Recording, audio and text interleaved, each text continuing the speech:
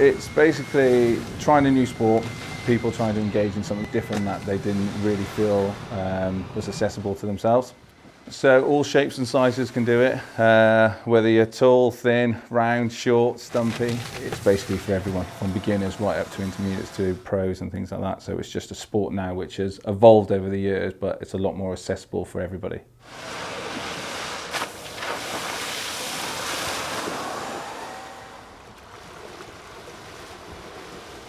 The cables are designed in Germany, but the Germans did it really well. It's a system where it can't fail. Oh, it pulls you out of the water.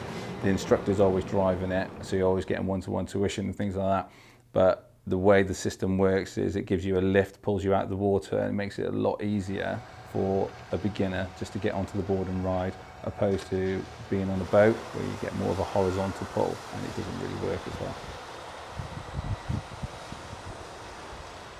Summertime's always better than the winter because nobody really wants to do much wakeboarding when it's freezing. But yeah, it's all right in the summer times, yeah.